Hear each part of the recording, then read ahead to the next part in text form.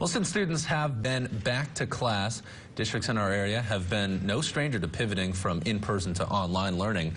And many, like Springdale schools, have had to make that transition following Thanksgiving break. Fox 24's Lauren Craycall talked with a teacher who shares how virtual learning is going this time around.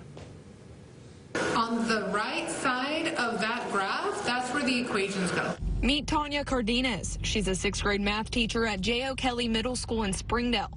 For the last 5 years, she's been teaching in the classroom, but this year... Adam, are you there? I can't see your face, so I'm not sure if you're there. She's doing it via Zoom for a second time, now until December 4th, due to so many teachers in quarantine.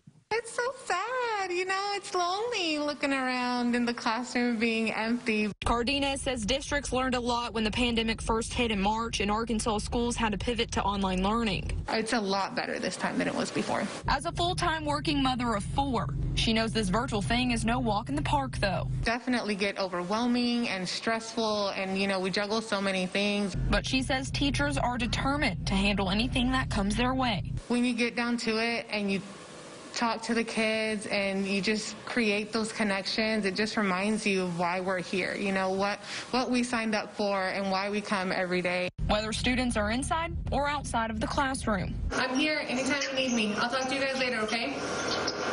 Bye. Bye. In Springdale, Lauren Craycall, Fox 24 News. Thank you, Lauren, for that report.